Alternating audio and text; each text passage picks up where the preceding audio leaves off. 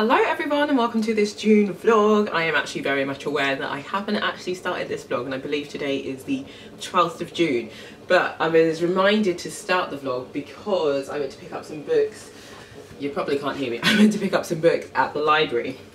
And to be honest, don't really know where I'm going to find the time to read all of these. And I also thought I had a fiction book in here, but I don't. So I'm going to have to shop my stash clearly. So one, I've just been loving my library. I think I've said that in like the past 2 videos, but honestly, I just love it. I just finished reading Life on Mars, or something like that, by Tracy Smith, which I wanted to read for a really long time. It wasn't one that I really enjoyed. I ended up giving it 2 stars. But thankfully, this has come through for me on from the library, and this is Swan by Mary Oliver. I follow a poetry account called Poetry is Not a Luxury, and they seem to share a lot of her poems. I'd never heard of her before, but the library does have a ton of, I say a ton, I think about 3 of her poetry collections, and they have queues on them. So I'm like, yes, I'm glad this one came through. There's probably another one or another 2 that I'm waiting for, but I'll be really happy to get started with this. I'll get started on it later today. The other book that I got is The Myth of Normal by Gabor Mate, with his son Daniel Mate, and this is trauma, illness and healing in a toxic culture. Now I believe obviously when this book was coming out he did do a lot of promotion on the book, and I'd heard of him like before that, but it was really when like this book was coming out that the intensity of where I started to see him really started to ramp up. So I really actually wanted to read this. I wanted to buy it, but like I said, I've been loving using my library and not spending my money, so I requested this. And again, this was the one that had a long queue on it, so it took a while to come through, and I've got 2 weeks to read it. Look how big it is, Jesus Christ. The reason I say that is because I'm actually currently reading this by him, which is When the Body Says No, The Cost of Hidden Stress, and I actually think this was waiting at me through the library for quite a long time. So I just eventually picked it up maybe like 3 weeks ago. One thing I will say about this book, that whilst I'm enjoying it, I'm on page 76 of it, whilst I'm enjoying it, the overall message really is, if you spend your time like internalizing all your feelings, not talking about how you feel, only caring for others in the sense, when it's people that don't really like respect you and stuff like that, you will either develop a chronic illness, or you will die and pass away from some disease. Die and pass away, same thing, from some disease. And I'm just like, this is very bleak, but I appreciate the what's the word, the intensity of the message. So yeah, I'm reading this at the moment, and as you know, my standard practice is to read a fiction book, a non-fiction book, a poetry collection, and listen to an audiobook. So I am quite non-fiction book heavy at the moment, which is interesting because when I look at my Storygraph stats, I have read more fiction than non-fiction, which kind of always is the way for me. But I've definitely had a focus at the beginning of the year of reading more fiction, and I was kind of like, I don't really want to read any non-fiction, but now it's ramping up. So the other book that I got is this, which is How to Change Your Mind, The New Science of Psychedelics by Michael Pollan.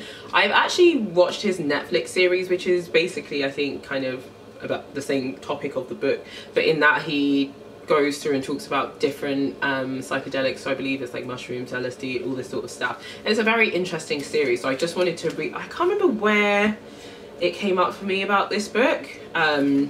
It could have been like when I started following like an Instagram account called Seed Talks and like some other ones, and his name definitely came up. So I'm just really intrigued to see what the science is behind like psychedelics and stuff like that. And the other book that I requested is Minor Feelings, A Reckoning on Race and the Asian Condition by Kathy Park Hong. I remember when this book came out, everyone was talking about it. It sounded absolutely brilliant. It sounded really good because there were bits of it that I was hearing other people share that I was like, so applicable for so many minorities. I really wanted to read this so I can understand more about Asian, I guess, commentary, focus, exploration on race as well. It's just not something that I think I read a lot of. Obviously, being a minority myself, I read a lot of things about like being a black minority, but others not so much. So this is a way of expanding my reading in that sense. So yeah, there are no fiction books in there, so I'm definitely going to have to shop my own stash, which is fine. I need to there are tons of books that I have that I need to read. So yeah, this is welcome to the June vlog, a little late, but better late than never. Hello everyone. I want to talk to you about this book, which I'm absolutely flying through, and I'm going to go get some lunch and go to a park and probably finish this off. And shout out to Camilla for reminding me that I had this book, because if she hadn't, I definitely wouldn't be reading it right now. And I'm just loving it. So I got sent this as a finished copy. I believe it's published by HarperCollins. And as you know, I have done a review of the Auntie series on my channel, so I'll link it above. But this is a solo one, which I believe is going to be the beginning of a new series. And this is about Vera Wong, and she owns a tea shop. She's an elderly lady, and she basically starts to investigate his murder. The book opens up with her like talking about her morning routine. She gets up at like 4 AM and has like the most like regimented routine, everything she does, and then going for a walk and all this sort of stuff. And then starts her tea shop, which is dwindling. I say starts opening her tea shop, which is dwindling in terms of customers. And this is set in San Francisco, I believe, and she has one son named Tilly. And one day she wakes up at 4 AM, normal routine, to a dead body in her tea shop. She goes downstairs and the dead body is in her tea shop, and that's when everything kicks off. But it says here, when Vera wakes up one morning to find a dead man in the middle of her tea shop, she knows it's going to take more than a strong longing to fix things. Knowing she'll do a better job than the police possibly could, because nobody sniffs out a wrongdoing quite like a suspicious Chinese mother with time on her hands, Vera decides it's down to her to catch the killer. And so yeah, she decides she is going to investigate this crime. She does a couple of things which she shouldn't have done when the body was there, and then, you know, people start just like turning up at her shop, you know, and she's just a bit like, the murderers always revisit the scene of a crime. And it's just funny the way she talks to these guys, the way that these guys are also hiding things. One thing I will say is there are a couple of like unbelievable things in terms of the characters, I think, but it's done in a nice way that we know they're lying, obviously, because we're reading it. But like Vera is like, obviously bold-faced lie. And the characters are suspicious of each other because they're like, that doesn't really add up. But everyone is willing to let it slide because they know they're lying about something, which I think is perfectly fine because that's what people do in life. So it's one of those plot points which would usually annoy me. Sorry if you can hear that drilling. But in this, it doesn't, because it's acknowledged and done in a really good way. There's lovely bits of here of talking about different food. I absolutely love it. And yeah, it's really nice. It's totally 100% when I'm reading it, reminding me of An Elderly Lady is Up to No Good, only because they are two older women. I am assuming the author probably knows about that book series, but there is nothing in here that I'm like, wow, this is a direct copy. It's all like very unique and different, but I'm really enjoying this. It's really funny. It's such an easy read. I started it yesterday and I am already on page 150. It's just so easy for me to consume. So yeah, with that, I am going to go to the park and enjoy my Friday afternoon because I finished work at 1 PM and that is fantastic. Hello guys. So wow, the lighting is so intense here. I'm not sure how flattering it is because look at that.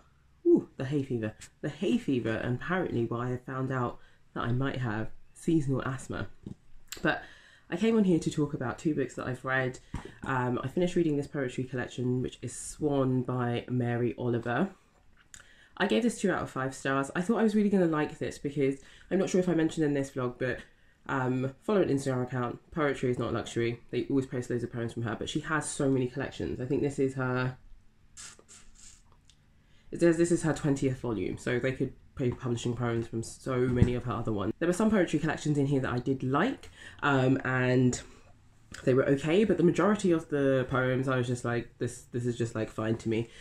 So I'm just trying to make myself look less, I don't know, horrendous. This is going on the internet. So not my favourite collection, but I still have another one reserved at the library from her, so I'm going to give that one a go, and I'm pretty sure there were a couple of others, so I'm also going to reserve those. But the book I really want to talk about is this one, which is Vera Wong's Unsolicited Advice for Murderers by Jessie Santanto. I'm so glad Camilla mentioned this because I dug it out and I really enjoyed it. I gave it 3 out of 5 stars. It really does remind me so much of the Auntie series, but obviously this is like so different because, I say so different, it's not that different, but this is focused on one character, and she is an older woman, Vera, who runs a tea shop, and one day a man is murdered in her tea shop, and it is about her basically going on an investigation for that because she doesn't really trust the police.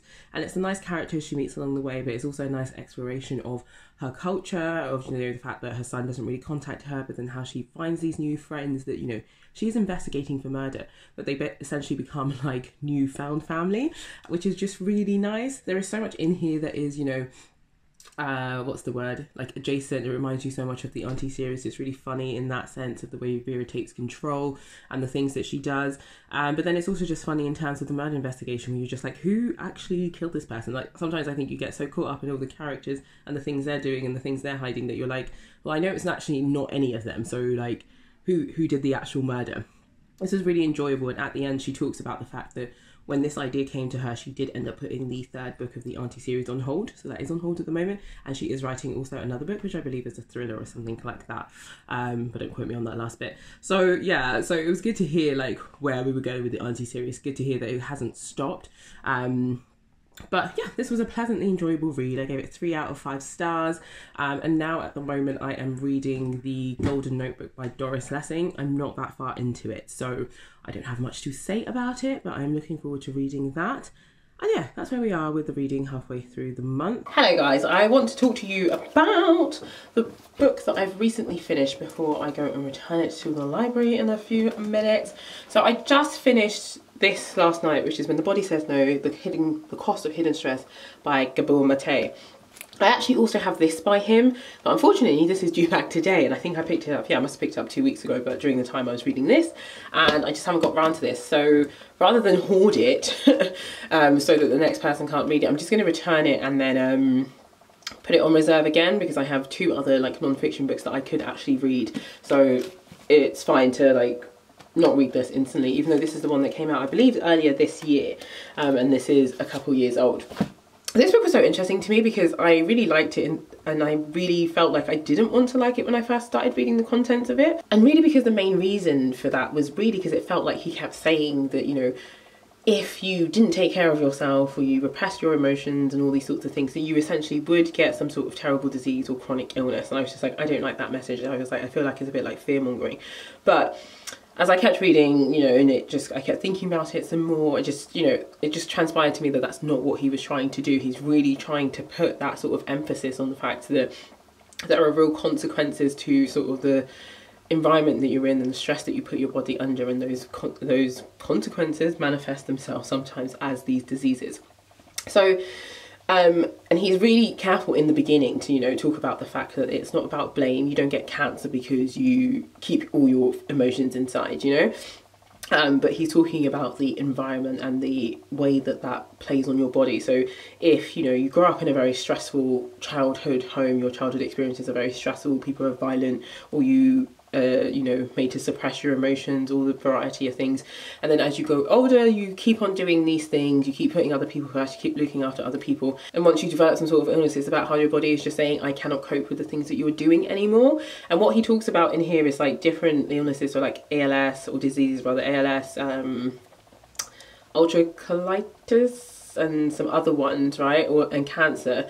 And he looks at the sort of people that, you know, there's like studies been done on this, so he's looking at the research of that, of the types of people that get this and the types of people that, you know, don't make recoveries, or like just what their life experiences are like. And, you know, in some of them he's saying that you're able to like pinpoint a personality. There will always be like, you know, for a certain disease there will always be people with certain personalities that have them, because they just keep pushing their body, or keep pushing themselves, and then eventually they get some sort of disease. So it's not really as simple as like cause and effect, but he really talks about the fact that your environment plays a huge part on, you know, how a disease manifests itself, but also obviously, like, a lot of us already know how you recover.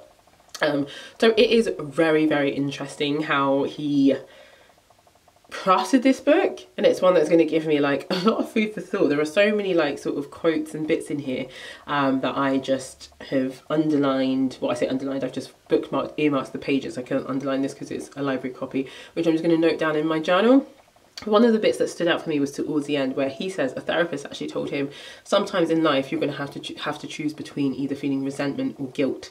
So, you know, if someone is asking you to do something, and, you know, I get this a lot, and I feel like it resonated with me so much, is because that's what I've been struggling with this year, and it's more I've been struggling with guilt in saying no to things, but that's so that I don't feel resentful. When I saw that, I was like, oh my God, that's literally what I've been doing this year. But it's like one of those things where you're always going to have to make choices, and sometimes even the choice that's best for you isn't going to feel good. You're going to have to sit with that discomfort. You're going to have to sit with that guilt. That is so much better than sitting with the resentment of that person, because that resentment is going to eat away at you. It's eventually going to affect that relationship and like eat away at that relationship as well. So sometimes you just have to choose the guilt. You have to absorb that guilt, but that in the long run is better for you. So that's just an example of one of the things that I found really helpful. But he just talks about so many things in here that I was just like, oh, I do that. And, you know, I didn't know there were like names and terms for it. But just overall, it just felt like a really good sort of analysis, but also dive into things like this and just making sure that you're thinking about how much of what you're taking on a daily basis in a mental capacity, a physical capacity towards your body, how much that could later affect your life, and how, you know, it might be easier to people please now, but later what are the effects that that's going to have on yourself and your life. So it was a very interesting one, and I struggle sometimes with books like this because obviously, like, I'm just a normal person. I'm not a scientist, I'm not a psychologist or anything like that, so I'm not going to go and read all of these papers that, you know, he's quoting and all these studies and things like that. So I have to get them in this form, but obviously all the time you have to take these things like with a pinch of salt. But then if they resonate with you and they make sense to you, then I think it's sometimes fine. But obviously I draw the line sometimes with the super kooky stuff. Sometimes I'm just like, you say that and people are believing the weirdest shit and you're just like, well, if it makes sense to them, it makes sense to them. But, you know, it's just use your brain sometimes, you know. I like that quote where it's like, don't be so open-minded that your brain falls out, you know. But I liked this. So I am really looking forward to the myth of normal, because I think this talks a little bit more about our perception of what like normality is, how we view other people, whereas that obviously is very much talking about the hidden cost of stress, the effects that sort of the way we live our lives will have on our body. And it's very interesting in that book because it's not talking about like your terrible diet or anything like that. It literally is talking about in such like an emotional capacity of the things that you need to do to make sure that your body kind of is disease free. And at the end of that book he does talk about the 7 A's, which is sort of like I'm talking about that book and holding this book up, which is sort of just talking about like, they're sort of essentially like different strategies, but one thing about this book is it really does talk about the research and clients and things like that. It doesn't try to recommend you any sort of strategies to like get you better and things like that, but towards the end there's like the 7 A's, which is like acceptance, awareness, blah blah blah blah blah. So yeah, looking forward to reading this book, but I think it's going to have to be one that I read maybe next month or whenever I get it through again. A book that just came through is this one, which is Shame is an Ocean I Swim Across, poems by Mary Lambert. I can't remember where I heard about this poetry collection, but I decided to finally order it. I don't know who cut these pages. I don't actually know if you can see that, but ooh, they have been terribly cut. So yeah, I'm going to go to the library, return those books, and then probably pick up some others because I think there are some others there for me to collect. But I think in terms of this vlog, so I hope you enjoyed me talking about the books that I have read this month. And yeah, I'll see you in the July vlog. I can't believe we are halfway through the year. That's crazy. Like, very, very crazy. But anyway, I'll see you in the next vlog. Bye.